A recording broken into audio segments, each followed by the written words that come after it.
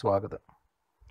Introductory clip കാണാത്തവർ അതിൻ്റെ link നിങ്ങൾക്ക് താഴെ ഡിസ്ക്രിപ്ഷൻ ബോക്സിൽ കൊടുത്തിട്ടുണ്ട്.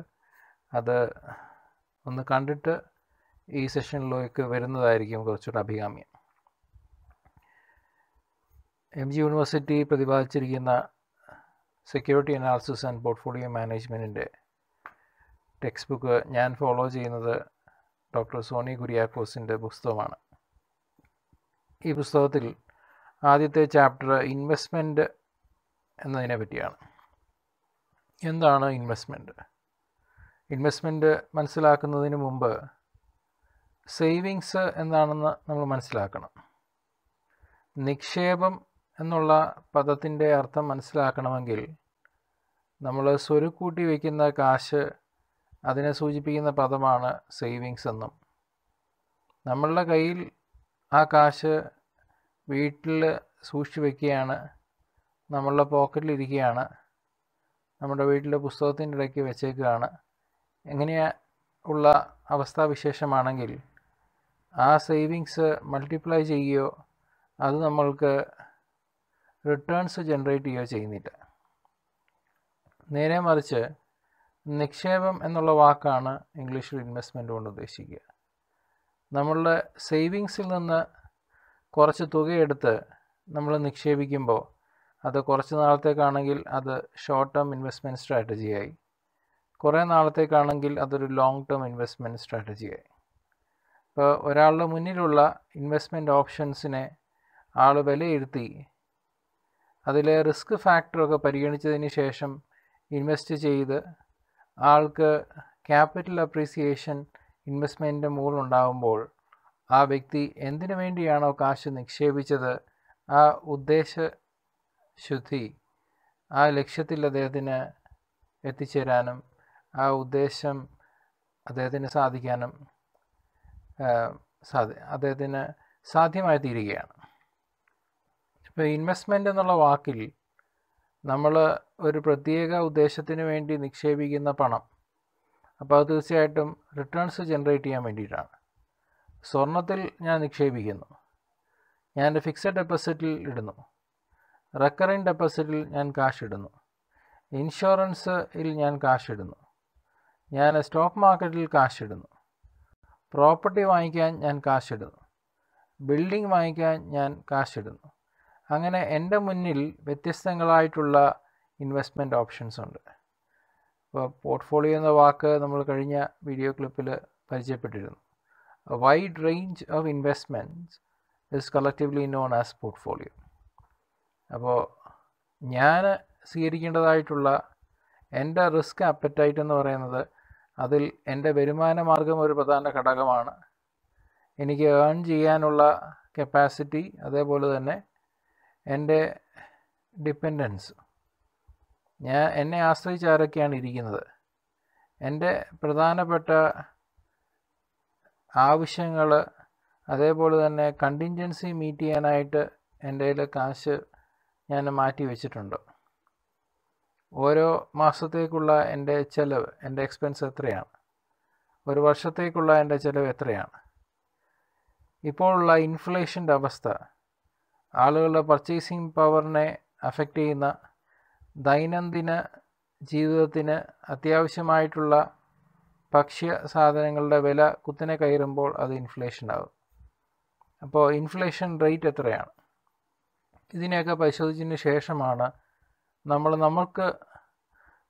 നിക്ഷേപിക്കുന്ന തുകയുടെ മുകളിൽ നമ്മൾ റിട്ടേൺസ് പ്രതീക്ഷിക്കേണ്ടത്.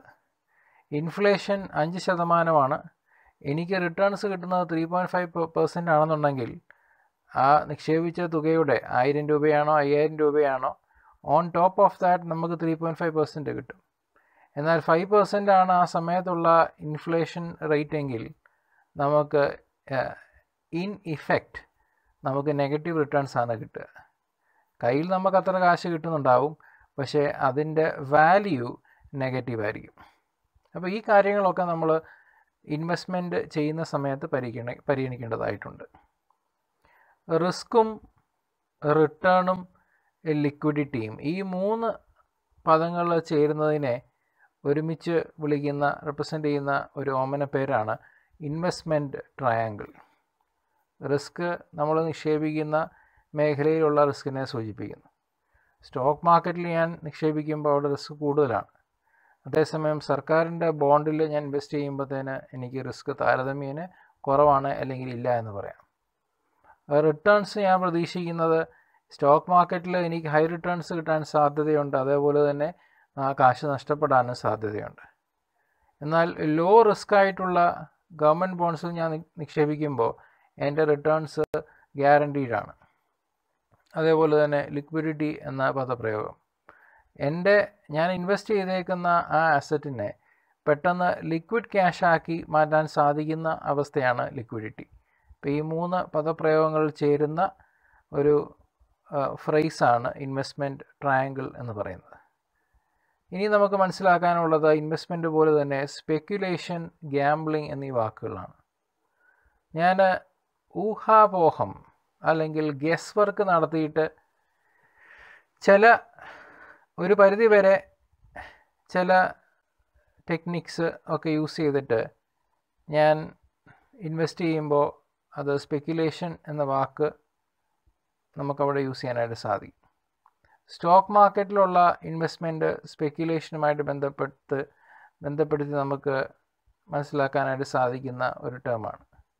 ഞാൻ ഇൻവെസ്റ്റ് ചെയ്തേക്കുന്ന സ്റ്റോക്ക് HDFC ആയിക്കോട്ടെ, MRF ആയിക്കോട്ടെ, SBI ആയിക്കോട്ടെ, അത് ഇത്ര മാസം കഴിഞ്ഞ് ഇത്ര % ഇൻക്രീസ് ചെയ്യാൻ സാധ്യതയുണ്ട്. So I M സ്പെക്യുലേറ്റിംഗ്.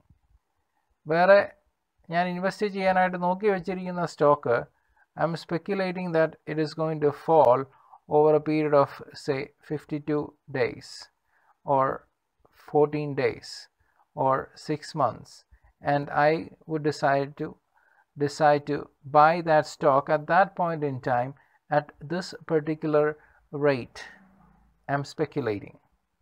Gambling എന്ന് പറയുന്നത് ചൂതാട്ടം അല്ലെങ്കിൽ ലോട്ടറി ടിക്കറ്റ് നമ്മൾ വാങ്ങിക്കുക, ഇങ്ങനെയുള്ള ബ്ലൈൻഡായിട്ടുള്ള ഒരു ആസ്പെക്റ്റ് നമ്മൾ ചൂസ് ചെയ്യുമ്പോഴാണ്.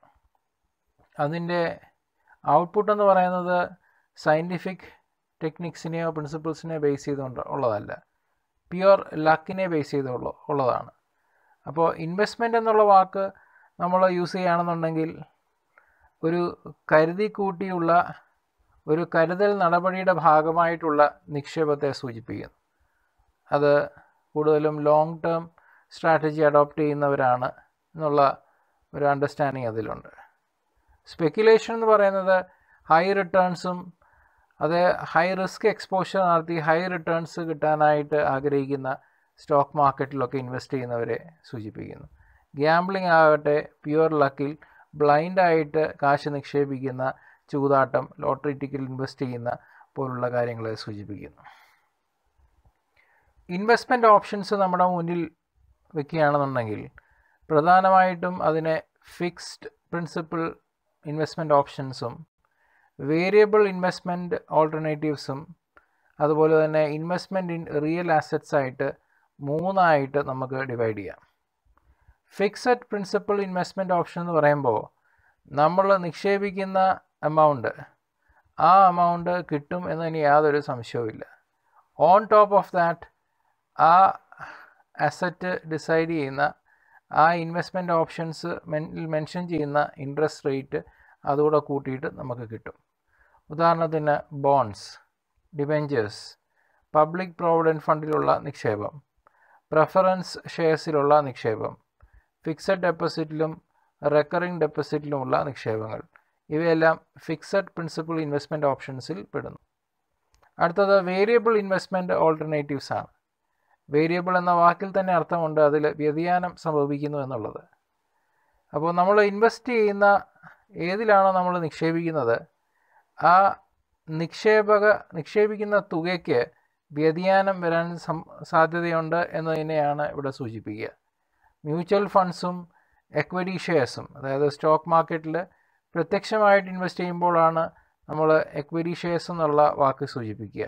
ഒരു ഫണ്ട് മാനേജറുടെ ബുദ്ധിയെ ആശ്രയിച്ച് നമ്മൾ ഇൻവെസ്റ്റ് ചെയ്യുമ്പോൾ അത് നമ്മൾ പരോക്ഷമായിട്ടുള്ള സ്റ്റോക്ക് മാർക്കറ്റിലെ ഇൻവെസ്റ്റ്മെൻ്റ് ആണ്. അത് കൂടുതലും മ്യൂച്വൽ ഫണ്ട്സ് വഴിയാണ് ചെയ്യുക. അതേപോലെ തന്നെ കൺവേർട്ടബിൾ ഡിബെഞ്ചേഴ്സും പ്രിഫറൻസ് ഷെയർസിലും ഒക്കെ ഇൻവെസ്റ്റ് ചെയ്യുന്ന അല്ലെ അതിൻ്റെ സബ്സ്ക്രൈബേഴ്സായിട്ട് ഉള്ളവരെയും നമുക്ക് വേരിയബിൾ ഇൻവെസ്റ്റ്മെൻറ്റ് ഓൾട്ടർനേറ്റീവ്സിൽ ഉൾപ്പെടുത്തി മനസ്സിലാക്കാം. മൂന്നാമത്തേത് ഇൻവെസ്റ്റ്മെൻറ്റ് ഇൻ റിയൽ അസറ്റ്സ് ആണ്. റിയൽ അസറ്റ്സിന് ഫിസിക്കൽ അസറ്റ്സും എന്നും പറയാം. ഇത് കൂടുതലും ടാഞ്ചിബിൾ ആയിട്ടുള്ള അസറ്റ്സ് ആണ്. നമുക്ക് V are able to touch and feel. Everybody is in a position to experience the physical presence of these assets. Building ആകാം, പ്രോപ്പർട്ടി ആകാം, ഗോൾഡ്, സിൽവർ, ജുവലറി ആകാം, ഡയമണ്ട് പോലുള്ള പ്രഷ്യസ് സ്റ്റോൺസ് ആവാം, ഡയമണ്ട്, റൂബി, സഫയർ, അമെത്തിസ്റ്റ് അതുപോലുള്ള precious സ്റ്റോൺസും ആകാം. ഇവയെല്ലാം real ആസറ്റ്സിൽ വരുന്നു. ഇനിയും ചിലർക്കാണെന്നുണ്ടെങ്കിൽ ആൻറ്റിക്സ് കളക്റ്റബിൾസ് ആയിട്ട് അവർ അത് ഇൻവെസ്റ്റ് ചെയ്ത് വയ്ക്കുന്നുണ്ട്. ചില ആൻറ്റിക്സിനൊക്കെ കാലപ്പഴക്കം ചെല്ലും തോറും അതിൻ്റെ വാല്യൂ ഭയങ്കരമായിട്ട് അപ്രീഷിയേറ്റ് ചെയ്യാൻ സാധ്യതയുണ്ട്. അതും ഒരു റിയൽ ആസറ്റ് ഇൻവെസ്റ്റ്മെൻ്റ് ആണ്. നമ്മൾക്ക് ഇൻവെസ്റ്റ്മെൻറ്റ് നടത്താനായിട്ട് നമുക്ക് ആ ഇൻഫർമേഷൻ എവിടെ നിന്നാണ് ലഭിക്കുക? സ്റ്റോക്ക് മാർക്കറ്റിലുള്ള ഇൻവെസ്റ്റ്മെൻറ്റിനെ സംബന്ധിച്ച്, മ്യൂച്വൽ ഫണ്ടിനെ പറ്റിയുള്ള ഇൻവെസ്റ്റ്മെൻറ്റിനെ സംബന്ധിച്ച്, ബാങ്കിലുള്ള RD, FD, PPF, post office saving scheme ഇങ്ങനെയുള്ള ഇൻഫർമേഷനൊക്കെ അത് കിട്ടുന്ന സ്രോതസ്സ്, അതിൻ്റെ ഉത്ഭവം എവിടെ നിന്നാണ്? മാഗസീൻസ് ഉണ്ട്, ന്യൂസ് പേപ്പേഴ്സ് ഉണ്ട്, ബിസിനസ് മാഗസീൻസ് ഉണ്ട്, നമ്മുടെ സർക്കാരിൻ്റേതായിട്ടുള്ള ചില ഏജൻസികളും സ്ഥാപനങ്ങളും. For example centre of monitoring Indian economy, അവരുടെ വെബ്സൈറ്റിൽ പോയി കഴിഞ്ഞാൽ നമ്മൾക്ക് ഇൻഫ്ലേഷൻ, എംപ്ലോയ്മെൻറ്റ് റേറ്റ് മുതലായ കാര്യങ്ങൾ മനസ്സിലാക്കാനായിട്ട് സാധിക്കും. അതേപോലെ തന്നെ ഇൻ്റർനാഷണൽ ന്യൂസുമായിട്ട് ബന്ധപ്പെട്ട് ജേർണൽസ്, ന്യൂസ് ലെറ്റേഴ്സ്, അങ്ങനെ ഇൻഫർമേഷൻ നമുക്ക് ലഭ്യമാകുന്ന സ്രോതസ്സുകളെല്ലാമാണ് ഈ ഇൻവെസ്റ്റ്മെൻറ്റ് ഇൻഫർമേഷൻ സോഴ്സിൽ കണക്ക് കൂട്ടി നമ്മൾ മനസ്സിലാക്കുക. നമ്മളൊരു ഇൻവെസ്റ്റ്മെൻറ്റ് പ്ലാൻ ചൂസ് ചെയ്യുമ്പോൾ നമ്മൾ മനസ്സിൽ വയ്ക്കേണ്ടതായിട്ടുള്ള പ്രധാനപ്പെട്ട പോയിൻറ്റ്സ്, ഒന്ന് അതിൻ്റെ റിസ്കിനെ പറ്റിയാണ്. ഞാൻ ലോ റിസ്ക് ആപ്പറ്റൈറ്റുള്ള വ്യക്തിയാണോ? ഞാൻ മീഡിയം റിസ്ക് ആഗ്രഹിക്കുന്ന വ്യക്തിയാണോ? ഹൈ റിസ്ക് എന്നാൽ ഹൈ റിട്ടേൺസ്, ഹൈ റിസ്ക് എടുത്താൽ ഹൈ റിട്ടേൺസ് കിട്ടാൻ സാധ്യതയുണ്ട്, അതുപോലെ തന്നെ കാശ് മുഴുവൻ പോകാനും സാധ്യതയുണ്ട്. അപ്പോൾ എൻ്റെ റിസ്ക് അപ്പറ്റൈറ്റ് അല്ലെങ്കിൽ എൻ്റെ റിസ്ക് അപ്രോച്ചിനെ ബേസ് ചെയ്തുകൊണ്ടായിരിക്കണം ഞാൻ ഒരു ഇൻവെസ്റ്റ്മെൻറ്റ് പ്ലാനെ തിരഞ്ഞെടുക്കേണ്ടത്.